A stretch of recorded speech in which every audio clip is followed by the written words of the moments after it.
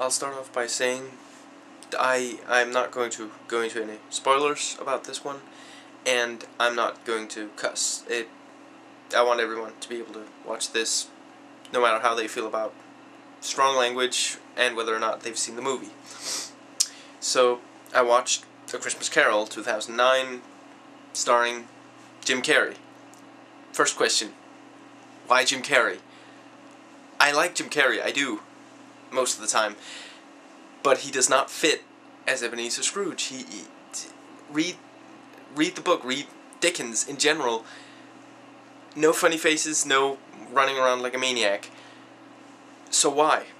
Probably the star power, because frankly, he doesn't really do any Jim Carrey stuff in this movie. He does good for the voices that he does, the spirits and Scrooge, all of the ages that we see Scrooge in, and that's about it. There's not really, and in fact the film's barely funny at all, and I think it was kind of marketed as, I mean, from the trailer I would say that it seemed like we were all supposed to think that it was going to be funny. It's not terribly funny. There are a couple of moments here and there, but it's not. That's not a bad thing. It's not. I'm not sure I'd really say that A Christmas Carol is supposed to be funny. You know, it's a morality tale, and it does pretty good as that. It gets the core. It gets the point pretty well. The social realism is kind of, it could be more thorough. It could be a little harsher, considering the subject and the source material,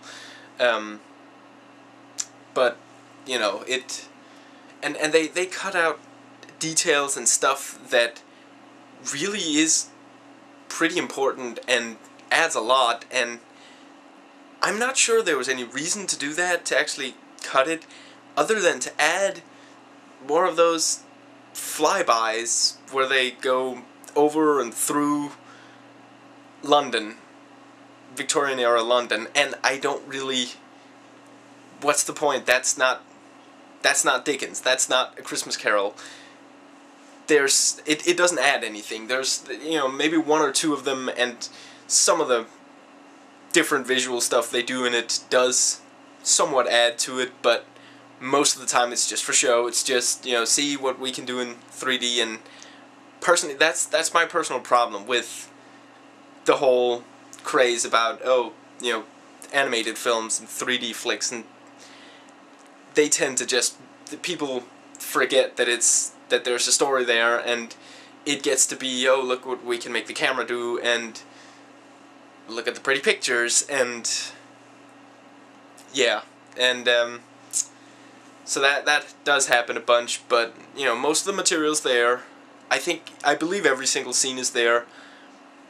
Most of the dialogue, they didn't really change words or update the language or anything like that, so that's good.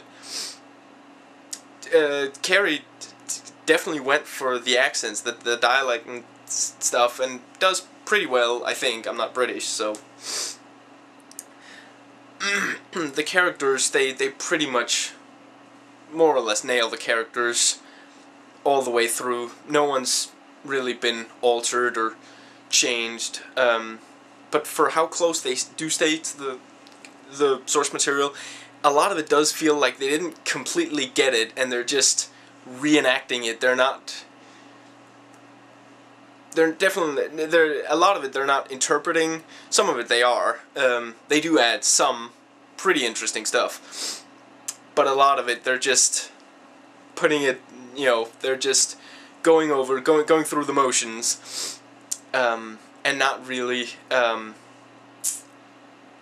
I think with a lot of it you don't really get the somber, the sadness, the plight of you know, the Cratchit family's lives, and you don't even get all the merriment of, like, Fezziwig. That scene lasted way too short. That, you know, I mean, in some of the other adaptations, that one really shows, you know, That was Scrooge when he knew how to have fun, when he knew how to, you know, and he remembers that, and that's important for the story, and here it's just kind of glossed over.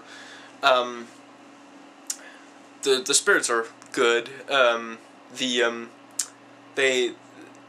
don't think they've done the light of the Ghost of Christmas Past as much or as thoroughly before as they do in this one. That's a pretty good. There's this one moment where he like really gets up next to Ebenezer, and it's actually so bright that it lights up parts of the theater that you're in. So that's actually kind of cool, and that really drives home the point too. Ghost of Christmas Present is every bit as jolly and almost a little too much at times, but maybe that's just old cynical me. Ghost of Christmas Yet to Come, pretty cool, well done, and not too much, I didn't think. But yeah, the drama tends to work somewhat, but they do, you know, you can tell that stuff was, I could tell definitely, that some stuff was cut, and for not much of a reason. It's well paced. You're never bored during it. The 90 minutes or so pass nice and fast. There's no real there's no point where it spends too long on anything. It goes too fast past some stuff.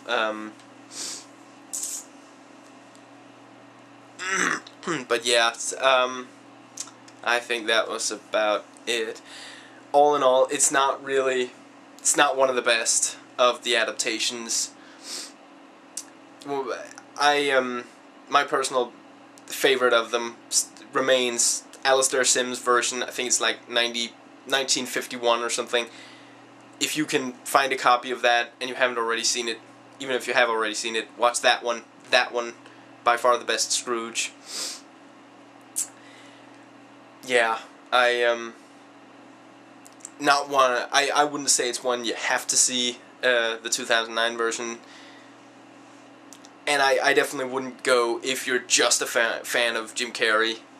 There's no real, he barely does anything that's Jim Carrey. It's his voice, that's about it.